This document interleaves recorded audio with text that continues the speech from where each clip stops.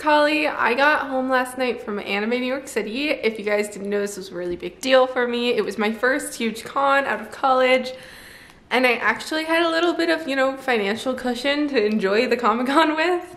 I just got back from work. Last night, I got home at 8 p.m.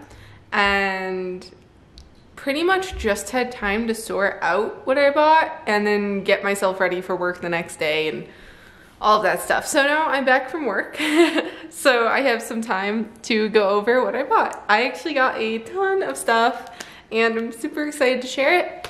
I will also be going over kind of my experience with Anime New York City this year, because if you guys didn't know, last year was a really rough year for the con.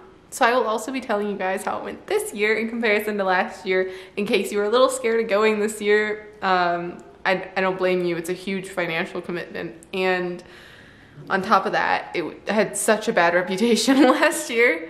So in case you guys were interested in next year, I will put chapters in the bottom of this video, so please check those out for if you're interested in either what I bought or, you know, what I thought of the con. I just figured I'd put them both in the same video. No need to make you guys skip around my channel. Cool. I'm gonna open this all on camera too, so you guys are seeing it as I'm seeing it. I got this Love Live wall scroll of them all in like bridal. It's really, really cute. Da-da-da-da. Look at how pretty it is. You guys didn't know Sumire is my favorite. I absolutely love her. This is like Christmas morning. Also, I got this little axolotl plush. I totally forgot the artist store. I bought so much stuff. But this is super cute. I always have to get a plushie at every Comic-Con. It's so cute. Next up, I got that wall scroll from like a shop. I do not remember which shop. Next up, this was actually from the Bandai Namco store. I got this Rina mouse pad from Love Live. I actually needed a mouse pad because I took my cuter one to my office, so I could actually have like a desk at work that gives me serotonin. This is my little like Rina. Rina's my favorite Nijisaki character because she's a tech nerd. If you guys didn't know, I studied computer science in school, and techie girls in anime hold a very special spot in my heart. Next up, I got a light stick. I got the Liella light stick. You can see the price there. Should probably take this off. They gave me batteries for it too, and I did take a business card for this business, but I just do not remember I don't remember where I put the business cards yet. I still have to do a ton of unpacking, so be patient with me. Yeah. So I really wanted a Liella one. If you guys also wouldn't know this, but I actually became a Love Live fan in like 2020. So although I know the Muse and Aquars are very, very special to most people, they are still special to me. I love them. I have my favorites and such. To me, Liella is more special, because for me that was like the group that I got to watch episode by episode each week. So I am super into getting Liella merch, if you can't tell. Speaking of Liella merch, I also got a Sumire acrylic stand figure. So cute. Once again, my favorite girl. That was also from the Bandai Namco store. And last year I actually wanted to buy some Love Live items, but unfortunately I was actually too late to them, because if you didn't know, also part of last year's monstrosity of a Comic-Con, I got into the con at like 6 p.m, which meant that all the good things were sold out by 6 p.m, pretty much, which was awful. So I didn't have access to this kind of thing.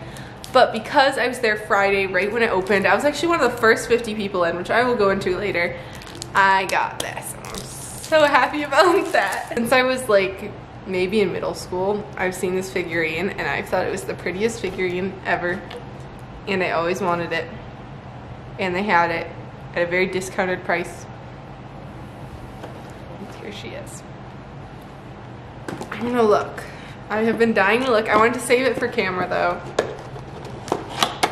I actually have not opened this stuff.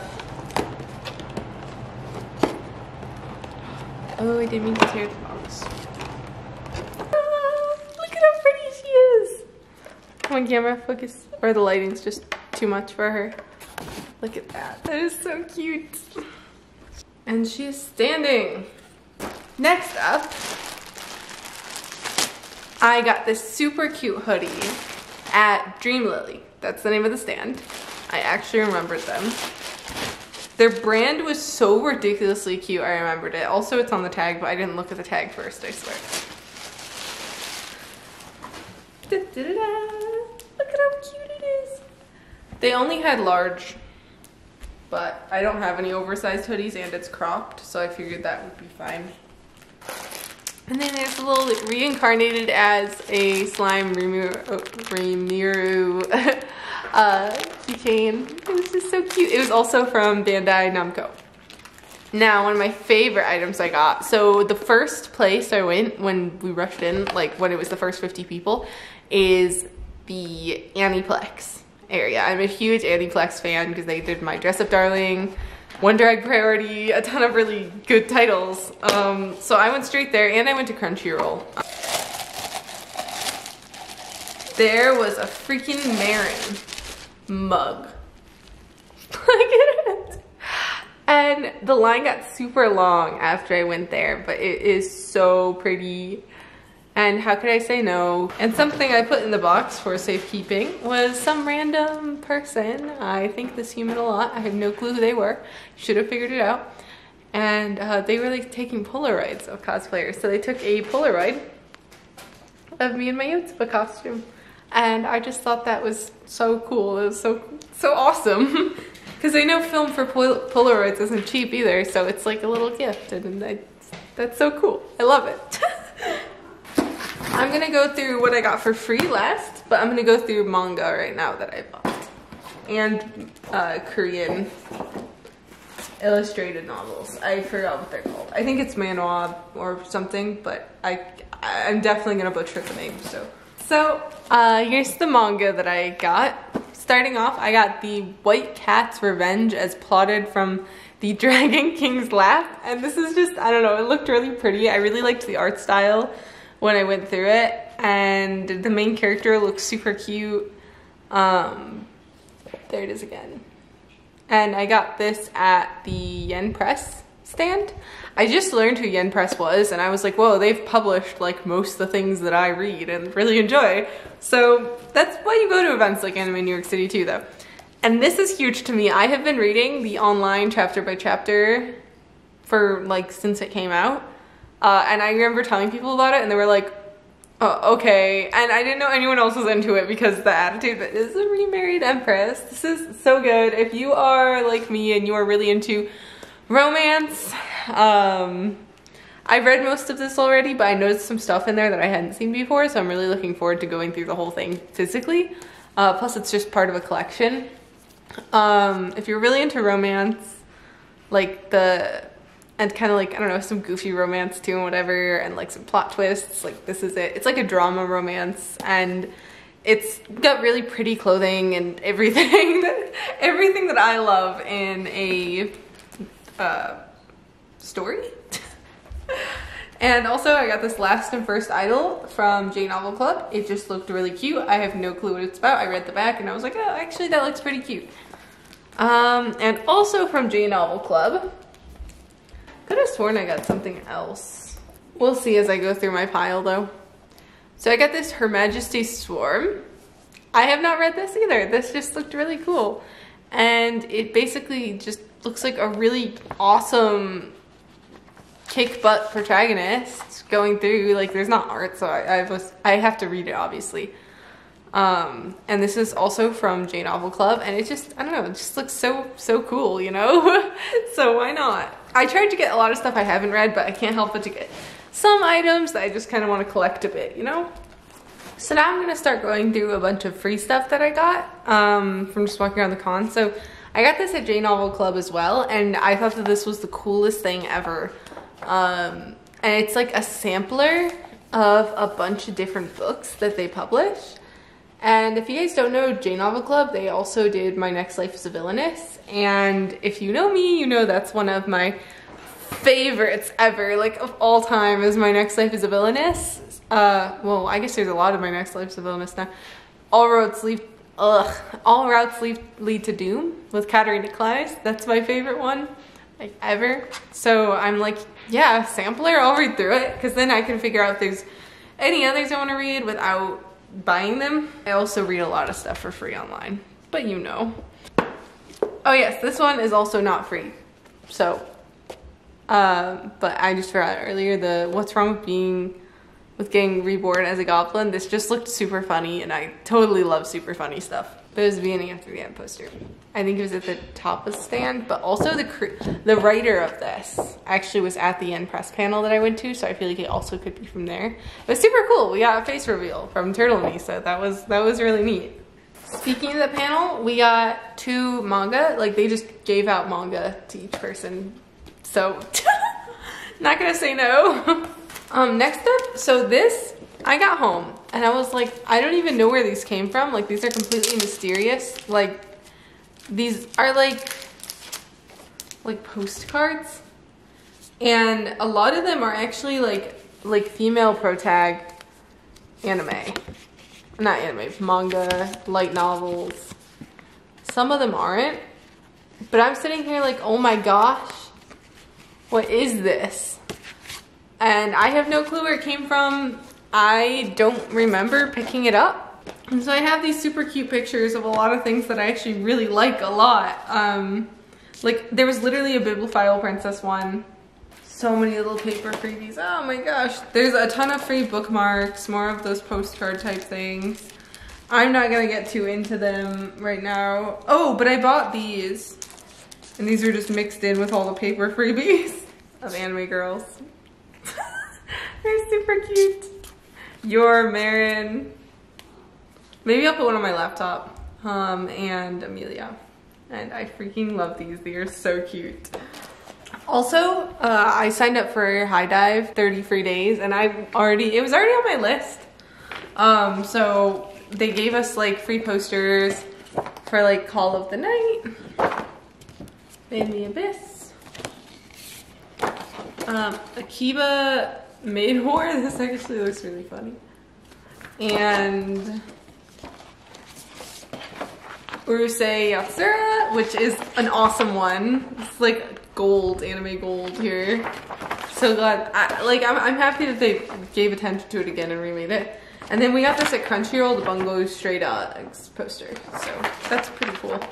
Okay, but there's this blind bag. And you guys want to know something funny? I don't remember picking up a blind bag at any point. I mean, it's really all a blur. It was a lot of fun. But I do not know what's in here at all. I don't know what anime this is. I do not know what it could be from the anime. So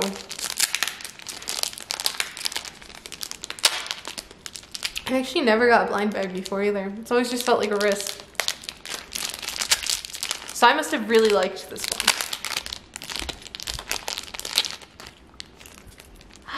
It's a Marin. Of course it's a Marin. Look at that. It's so cute. I must have got this at Aniplex as well. So we got to the con on Friday morning. I'll just kind of go over everything, talk about it as we go. And we actually got there super early. So it opened at 1 p.m. and we got there at 8 a.m. and we stood outside for probably hour and a half, 2 hours. We were there dummy early though, so I'm not even gonna be mad about that. And then we got let inside into the line waiting area on the first floor. Didn't check our coat or anything, so we could hop in like the first like release area because they have A, B, C, D, whatever. And we were let in, and then we went straight to the vendor hall and we spent a good chunk of time there on Friday, and that's where we bought all this stuff. We actually didn't do like any shopping really on Saturday because we just really wanted whatever was there first. We wanted our choice of things. And then I was in my Yotsuba cosplay that day. Super fun. I don't know if I'm releasing the vlog before this or the vlog after this. Probably the vlog before this because that's what I'm most excited to edit. Sorry to this video, but but it was super fun. We met a bunch of random friends there, and we also tried a bunch of foods. We had like the go-go curry. I tried a bubble tea place and it was really not that good. I was just really impressed by everything too when stuff walking around. There was like a giant Luffy from One Piece, like giant, freaking crazy, insane, massive. If I can find the clip, I will show you the clip here. And then there was like, we just explored. Like I walked around the convention center, honestly, like I felt really nostalgic because I was there last year, and last year was just so not fun, and I didn't really have money because I was in college, so it wasn't the same. Everything was like a budget experience. We also stayed in the most amazing hotel ever, and it was gorgeous, and that was a great experience. So we pretty much shopped that entire day. We went to a panel, which was the thing I was really nervous about. And we saw early, so we saw early Crunchyroll premieres. And one was like The Exorcist reincarnated. The middle one, I do not remember the name of. The last one was The Ice Blade Sorcerer reincarnated. They were all isekais of sorts, except the middle one wasn't an isekai. And that was super duper fun. I felt super cool getting on the panel like that. The panel lines weren't crazy either. So like literally we got there 20 minutes before the panel and sat in the queue room, and then we got like second row at the panel, which was really, really nice. We also went to a 3D printing for cosplay panel, because as you guys know, I've been working with my 3D printer, and I actually learned that 3D printers are super toxic. I did not know that. I mean, it's kind of, it makes sense, you know, like it's pretty obvious, but I guess it didn't cross my mind. But hey, now I know. So I'm really glad I went to both of those panels. And then Saturday we kind of did it again. I dressed up as Eileen from I'm the Villainess, I'm Taming the Final Boss. Super proud. I made that cosplay in like a week. Video. There was a video for it too. And then the line also was not bad on that day. We got there like an hour before the con opened, and there were still empty queue areas like before we got in, which was insanely nice, because last year was, once again, last year. So we focused on panels, photos, just sitting around the convention center. We ate a ton of food on Saturday. We went to a Studio Trigger panel where they did live drawings, and we actually, the director of Cyberpunk Edge Runners was on a video call with the audience, and it was really cool. There was this Rebecca cosplayer sitting in the row in front of me, and he like actually saw her cosplay and was like, oh, you're cosplaying Rebecca. And I just imagine that cosplayer must have had like, that must have been an amazing moment for that cosplayer. So the Trigger panel was really amazing, because there was also some character designers, animators sitting on that panel, and they were just awesome. And they could only speak Japanese though, so the translator to translate everything. I had really wished I spoke it, but I am working on my Spanish right now. Then we went to a panel for like, oh, that day we also went to the Yen Press upcoming release panel, and then we went to the J Novel upcoming release one. I like to know what manga's up and coming, like kind of what to stay caught up with. I think as a cosplayer, it's good to know too, because then it allows you to basically like have a heads up, I guess, like if something is going to be big. Like it would have been nice to know to make Lucy's cosplay like 2 weeks before Lucy got super popular, right? Like so I try to get in on that if that makes sense. Also, I forgot, on Friday night, I'm like kind of scatterbrained, don't mind me, I worked all day. So and I didn't really have any me time in between. So Friday night, we'd actually also went to a Korean barbecue called Goji, I think that's what it was called. And they were the most, that was like the best customer service ever. Like, I swear my neighbors like jump as they're walking instead of walking. Like, I just got so scared because they were, like, I just heard shit, I'm like, whoa. So I had a really good experience. Like, honestly, wish it never had to end. Wish I could just stay there forever, but, you know, gotta come back to the real world at some point. It was a really good time, and I have really no complaints about it this year. Like, I think everything went so smooth. If you're considering going next year, I would say to do it, because I thought this year was really good. I think a lot of people are still complaining online, and honestly, I feel like they're just snobs. Like, I don't know how else to put it, but like, also I did get there pretty early for each day, but it was much better than last year. Like, I'm not gonna be that hard on it, like, I'll be blunt, last year was awful, but I'll also give it credit where it's due, and they improved a lot, and the security was also a lot friendlier. They only checked us once going in, and they had these really cool devices. Like at the front of the Java Center, you didn't have to get checked every single time going in and out of the vendor hall. It was amazing. Like, they had great crowd control. I didn't feel unsafe or like, I don't know, like unhappy with anything. Like, I felt like I could get where I needed to be, and Cleo's being bitey. So, no complaints here. I had a really great time. I'm hoping to either go to Anime New York City 2023 or 2024, depending on what other cons I want to do. I gotta allocate resources where necessary. I still want to explore more cons. I also think the Java Center is an amazing venue, and I love how much is around it. There was so much to explore after the con every day. I do wish there was like an official like con after party that was like at the Java Center. Like, some other cons have masquerades, but that's about all I think that it's lacking. Besides that though, I hope you guys enjoyed this video, and you guys enjoyed my little like haul and just chat, and like my mini little review of Anime New York City this year. Very small. Remember, you're always welcome to skip around too. I'll chapter everything so you don't have to watch through the whole video to see the part that you want to. And I will see you guys next week. Thank you so much for watching. Bye!